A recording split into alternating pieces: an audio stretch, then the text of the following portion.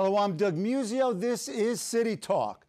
Attempted rapes downgraded to misdemeanors, attempted robberies recorded as lost property, quotas, stop and frisk, CompStat, faulty data, Twain's lies, damn lies, and statistics.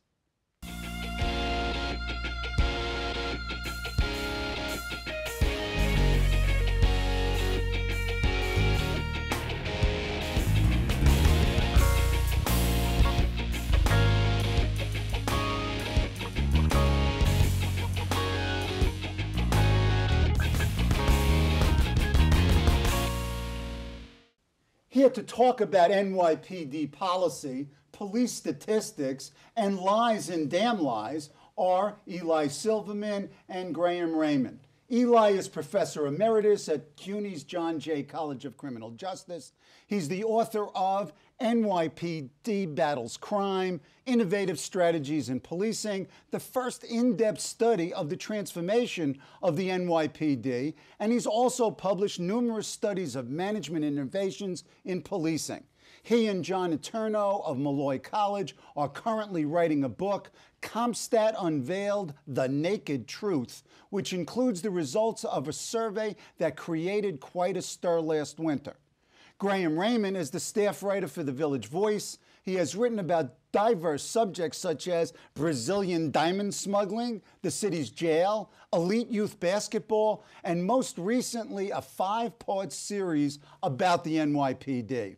He was previously a reporter for Newsday, where he covered a range of beats and subject matter. Welcome, Eli. Welcome, Graham. Thank you. You two guys are certainly troublemakers. I mean, your articles, your blog, your studies, I mean, you must not be very popular in the city administration or down at One Police Plaza. I mean, what's been the reaction to your stuff? Well, I don't think I'm on Paul Brown's Christmas list. No, I would think not. Does he ever return your phone calls? No, not really, or emails. What's the strategy? I mean, they figure they ignore you, you go away? I don't know what the strategy is. I mean, you know, all I was trying to do is sort of reach behind the curtain or pull the curtain back a little bit to give people a sense of what it's like to work in a modern day NYPD precinct and what the stresses are, what the pressures are, and how it really works, how the sausage is made in essence. And there were a lot of interesting spin-off things from that. But I don't know what his strategy is. Well, I mean, you've got 5-part series. You've got numerous blogs, postings, and other articles. They're trying to ignore you. Have they been successful? I mean, has this reporting led to significant changes, and where? It depends on how you define it. The precinct commander has been transferred. He and 5 officers from the precinct have been charged with manipulating crime statistics, which I think is a very narrow viewing of what was going on there. Okay. I think they minimized, they probably could have done more, but I think they minimized it. There was a lot of conversation in the community about this stuff. Kelly's relationship with the clergy in Brooklyn was very strained, and in the last 2 months, he's actually done things publicly for the first time in my memory to try to repair that relationship. Okay. Eli, you were quoted in one of Graham's pieces as talking about this tape scandal as a giant oil spill. Yeah. Describe the meaning of the metaphor. The meaning of the metaphor is BP, for example, said the oil spill was limited to a specific area. That's the line also of the police department. That Graham's revelations of Adrian Schoolcraft's tapes of the 81st precinct is simply an isolated. That's one of their strategies. Their strategies is to negate anything that diminishes their story, their narrative. And their narrative is essentially that they're perfect and that everything they've done is worked perfectly, and it restored stability and calm to the whole New York City, and anything that detracts from that narrative has to be A, ignored, or B, condemned, or B, trivialized. So what Graham talked about, the reaction, of Moriello, as far as I'm concerned. Who is the CO of Who the was a A1? commanding officer of that precinct, as far as I'm concerned, and my colleague John Eterno, who we've worked closely together with, he simply was a scapegoat. Because what they say is, well, there's a little rotten notion in the apple. The reality is that all this emanates from the top. And whether it's Moriello or someone else, they feel the pressure to make these crime stats go down. And that is enforced in these CompStat meetings. So the pressure is so strong. And Schoolcraft, and he's not the only one. Other tapes have come up, Palenko. There have been numerous officers who have come out and spoken to me, and I'm sure to Graham. And in fact, I even say to them, why don't you register your complaint on Schoolcraft's blog that his lawyers instituted? And they tell me, we're afraid. I said, it's anonymous. They say, we're afraid they may be able to track us down. There is a reign of terror here because this oil spill is so big. And the real shame of the whole story is that this oil spill is next to a giant iceberg. And the only thing that's being revealed about this iceberg are, fortunately, Graham's reports and a few others. But there's a giant earth iceberg below that that's not being revealed. And so the press, my complaint with the press is there's a story that's not being told. And the New York Police Department will do anything it can to negate any story and to condemn, like we've been repeatedly condemned, because we say, well, we have a report from NYU that contradicts Eterno and Silverman. Well, the reality is that was commissioned by the police department. That report says that was based on interviews with senior commanders, and they did not, and we didn't independently audit the integrity of these statistics. And we have come up with 2 studies that have been reviewed by peers, our peers in the academic community. So we feel that all reports are not equal. Okay, now, so you've got your damning tapes and series of news stories and blogs. You've got the survey that you released in February that created this huge reaction. It seems as if that has become the dominant narrative, that there's no discussion here. It's like it's off the table. Why? What is it about the NYPD or Ray Kelly or Mike Bloomberg that leads to this, conspiracy of silence as you describe it? Well, let's just put it a little bit of context. Go ahead. Adrian Schoolcraft is a police officer in the 81st Precinct. He secretly, at some personal risk, he secretly wore a tape recorder on the job, a little digital tape recorder in his pocket for over a year and a half. And he gave me access to those tapes. I only use the roll call tapes because the roll call is a meeting every morning. Right. I only use those because those are a static, measurable, sort of day-to-day piece of documentation. The other stuff is just sort of street noise and chatter and stuff that you're not really sure what the context is. Right. But the roll calls are very clear. Okay. So to answer your question, I think it's clearly Ray Kelly is a highly respected person in city government, and he's probably very popular. Very popular. He's almost well. he might be by now the longest serving police commissioner in history, or close to it. And since it's being the police commissioner is such a political position, that's a significant fact. I mean, almost 8 years now, or almost 9 years. So, and I think anti-terror is a major focus, and he's done a lot with his anti-terror programs, or tried to create a perception that he's done a lot. Yeah, I mean, let me just. These are all powerful forces. Okay. And the other thing is that maybe there's a lack of understanding of how this kind of stuff, the downgrading of crimes and the quota system affects the public. Go ahead. And the quotas affect the public in that people who normally would have gotten a warning, let's say for rolling through a stop sign or something like that, will now get a ticket, particularly at the end of the month when the officers need the tickets. So that's $115, which is a lot of money at least $115, which is a lot of money for a regular person who has a regular salary, Right. you know, and so that's one part of it. And the second, on the downgrading of the crimes, what's happening is someone has been victimized in a crime, and then they're being victimized again by having the cops question over and over again, oh, did that really happen? Are you sure you want to do this? And they're creating a sort of devils in the details sequence where you're just trying to report a crime, but suddenly now your integrity is under question. You're being called back repeatedly by people at the precinct asking you if do you really want to report this? Do you really want to? This is going to be a big pain if you do it. Those are two real world effects of these. Explain the reasons for this imperative to reach quotas and to downgrade stats. For a long time, the city has made the argument that we can drive down crime and has built a story, a success story. And I plead guilty in contributing to the promulgation of that story. And I think it's been a true story. But now they're stuck in the story. And they've made the point that regardless of economic conditions, regardless of any socioeconomic conditions, regardless of the number of police, they said repeatedly, we can drive down crime. And all the figures have driven crime down. So they built a public expectation. And no commissioner, no mayor now will want to be on his or her watch to have crime go up.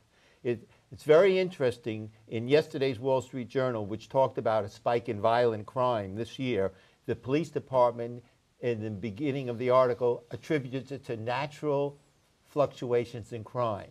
But since the early 1990s, they were immune to these fluctuations. So they've now created a narrative, a story that does not tolerate anything that does that. Plus the fact, in my opinion, the media, with very few exceptions, and TV, including Jim Hoffa's done some remarkable things on ABC. But in general, they have bought into that argument. And it's very difficult now to uncover the stuff that now shows, for example, that non-index crimes have gone up, the ones that can be the receptacle of downgrading. And no one's really explored in detail how that went up before 2001. Right, and also the New York Times, in a piece that Ray Rivera and Al Baker did on the elusiveness of the data on lower level crimes. I mean, clearly there are lies, damn lies in statistics, and there are certain data that even aren't collected or they're not available. No, they're not shared. It's much broader than that. Go ahead.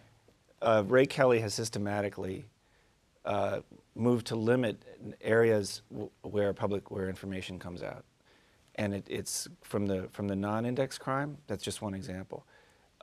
You can't get the docket for the police department's trial room anymore. You can't get the transfers and reassignments. You can just go down the list, So you limit information, you limit examination, right. And you can't find problems from the outside. Right, exactly. So all roads must be channeled through his most trusted aide and most trusted and valued aide. And anything that doesn't fall... Yeah, he's the chief storyteller. Right. Anything that doesn't fall in that narrative is ignored. And I just wanted to say one more thing about the impact. Go ahead. Which is something that maybe I should talk about more. Go ahead. Which is that over the last 5 years, the number of stop and frisks has gone up tremendously. Talk about it. Okay, and now the department will tell you that is a valid law enforcement tool, and that's why they do it. But the reality is that in these CompStat meetings, they're putting the stop and frisk numbers up, and they're saying, That's right. How many stop and frisks did you do last month? You know, so basically, people, New Yorkers are being stopped and frisked and under highly questionable, probably unconstitutional grounds because of quotas. So you're walking home, let's say you're a CUNY student, you're walking home in Bed-Stuy, right? Just walking home after school, you know, and students tell me this all the time. It's a very common experience, and suddenly, why are you here? What are you doing here? You know, give me your ID, and without any cause at all, they're just because most cops don't really understand the stop and frisk rules because they're very complicated. So they just kind of the shotgun approach, just stop everyone, check them. But sometimes they do this under orders from their precinct commander, as the tapes, the Schoolcraft show that Moriello That's what I'm did. trying to get to, yeah. Yeah. They were quotas for stop and frisk. And on the tapes, you'll hear sergeants say, you know, just stop them. It's no big deal, you know, or stop them, question them, you know. Or my favorite one is, listen, if you're over there, just stop some people to show them we're doing something out there. And when they say them, they don't mean the New Yorkers, they mean the precinct commanders and their supervisors. Right. So this is an institutional imperative, not a public safety imperative. Yes, I believe that the reason the stop and frisks have gone up so sharply is specifically because they're being ordered in these CompStat meetings. Not because of some criminal justice or law enforcement reason. Yeah, this is tyranny of the numbers in a sense. Right. Go ahead. It's tyranny of the numbers, idolization of the numbers, and is a common theme. Whether it's the stop and frisk or whether it's the downgrading of the crime, it all emanates from the top. That's why it's silly for us to trot one person out and move him, because that's not really the genesis. That's not going to solve the problem. So there's a common theme that pushes all this, and there is, as Graham said, there's no transparency. You don't have transparency in a giant oil spill. There's no transparency here. You love this metaphor. That's right, because it's muddied. It's muddied and you can't penetrate it. The only ones who are able to penetrate it are those who are given access, we're confident will come out with the right report, whether it's an institute. Right in quotes. Right, exactly, or the RAND Institute, or whoever, if we commission it. But so far, everyone has been out to lunch. The city council has not taken any initiative. The mayor clearly is defensive on this and will attack anyone who attacked you guys and early still on. does. By the way, not only has the press attacked us, but we had in the Daily News, our second peer-reviewed article was about we discussed it with a reporter. He was going to do a story on it, and the night before, he emailed us, and I have the email saying the editor killed it. And that following weekend, Saturday or Sunday, the Daily News did another anti-Eternal Silverman article. And so the plot thickens. The narrative, any narrative has to have heroes and villains, and it has to have those who are deserving and undeserving. And I know what category we're in. Right, and perhaps you deserve to be. Bob Herbert did a piece called The Shame of New York, where he talked about a study that another academic, Jeff Fagan, did up at Columbia, that pointed out the disproportionate impact on blacks and Latinos, for example, and the fact that they're not very productive as a law enforcement tool in terms of meaningful moving up the ladder arrests. I mean, what's the story? Only about 6% of stops. And then the numbers have increased dramatically, as you point out, from 400 and something thousand to more than half a million. If you cast a wide net, there are going to be a lot of people who don't deserve to be in the net, but you'll have occasional net. That's what's happened. The system has been perverted and turned on its head. And it's no longer creative problem solving. It's let's go on the handy short run items and bringing in people. And if we catch a few bad guys, great. We don't care about the consequences.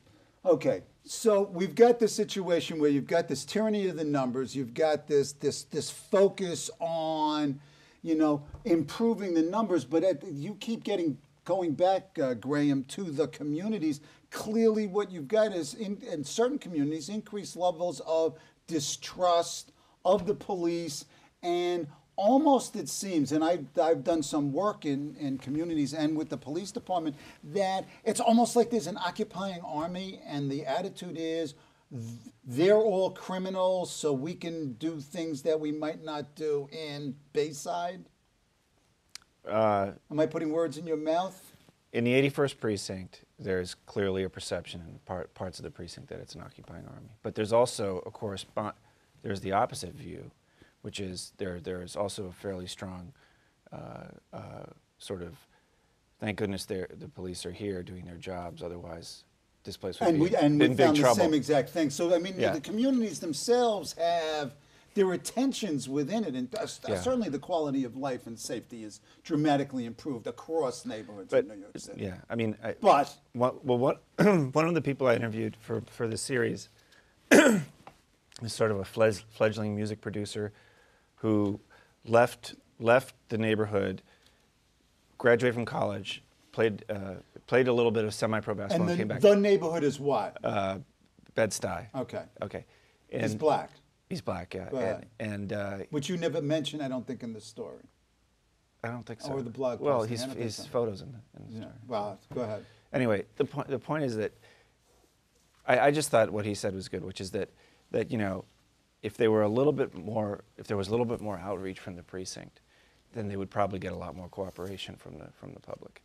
That there was very little sort of one-to-one interaction between the officers and the community. The officers were like driving by, you know, patrolling in their sort of closed world, and they weren't really interacting in a positive manner. In fact, the only cop that he could remember talking to or having any positive interaction with was Schoolcraft, because Schoolcraft actually did try to talk to the people and, you know, small talk and shoot the breeze and stuff, because he was assigned to a foot post right outside of this gentleman's building.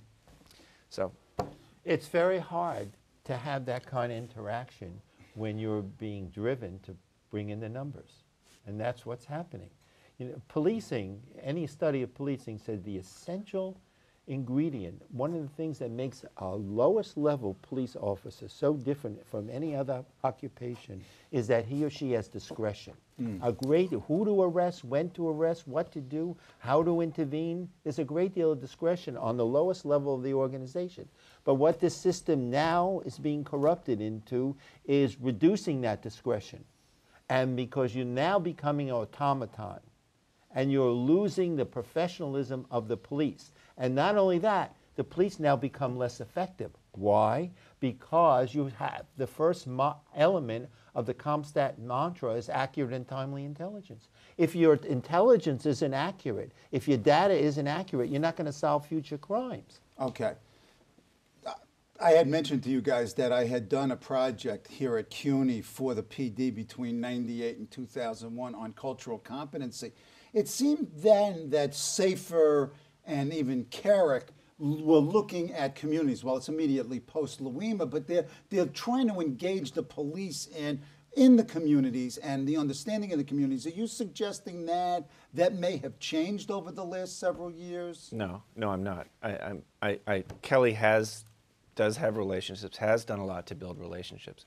I mean, I remember when there was a period when Safer, I think, wouldn't meet with Al Sharpton, you know, and today Sharpton is completely silent on police issues, and Kelly has my understanding has good relationships with a lot of the prominent clergy in his And his neighborhoods. reactions to police community incidents has been substantially different from the past. That's as the mayor's. But I guess, he's way up here. Yes.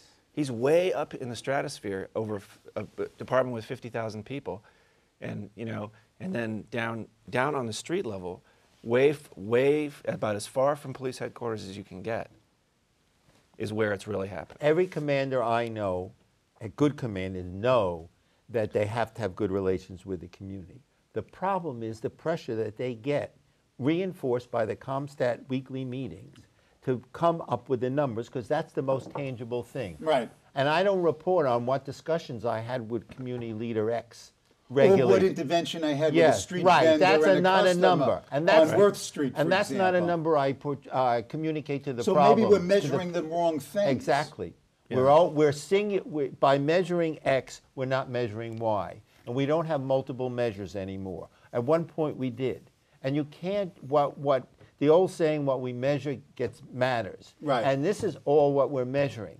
And so if you're a commander and you got your people in the field, you know what the scorecard is, and you know how your career is going to go. It's not their fault. Okay. Academic-wise, guy, you are now the police commissioner. What one or two things do you change immediately as your first priority? First of all, you have to say that there are many measures how we're going to evaluate you.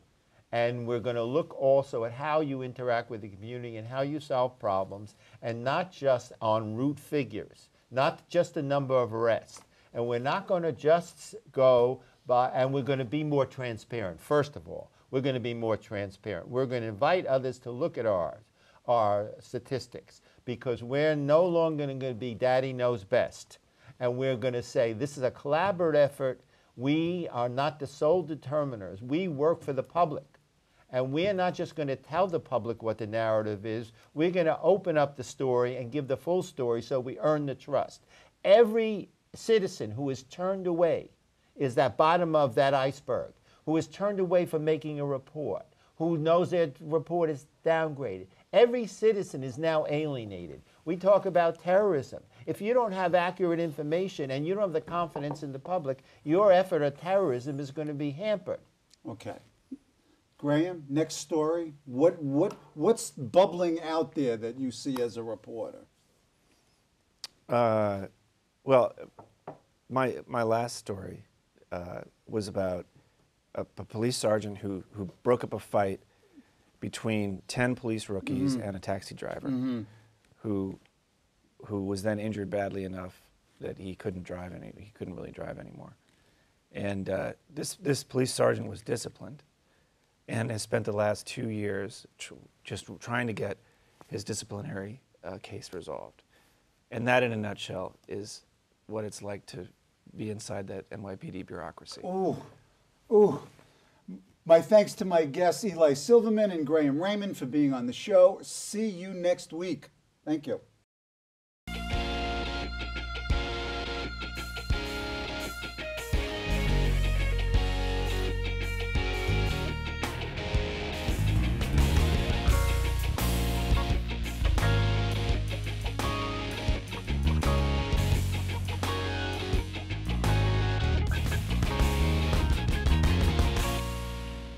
Hello, I'm Doug Muzzio. Let us know what you think about this show.